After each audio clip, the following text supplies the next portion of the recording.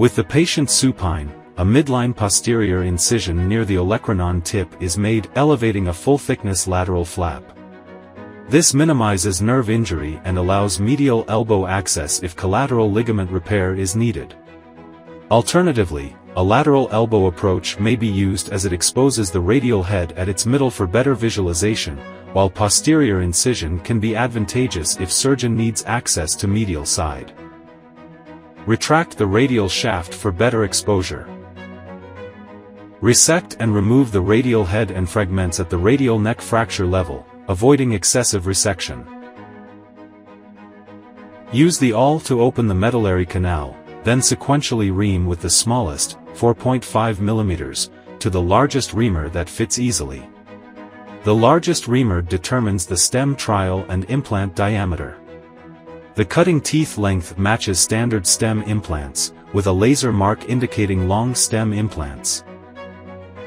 After reaming and selecting the stem diameter, use the planer to create a smooth surface on the radial neck. The planer's cutout aids insertion. The bone fragments from the radial head can be used to determine the correct implant head diameter by testing them with a radial head sizer for the best fit. Assemble the selected trial stem and head. Place them in the joint, reduce the joint, and assess sizing through the full range of motion.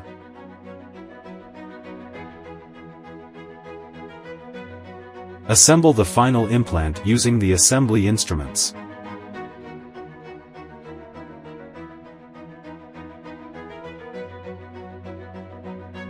Retract the radial shaft for better exposure, and use finger control to place the implant into the joint space.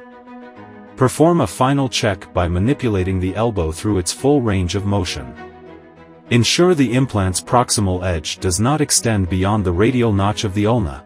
Repair the lateral collateral ligament and extensor muscle origins to the lateral condyle, then assess stability through flexion extension. Close the skin and subcutaneous tissues in layers.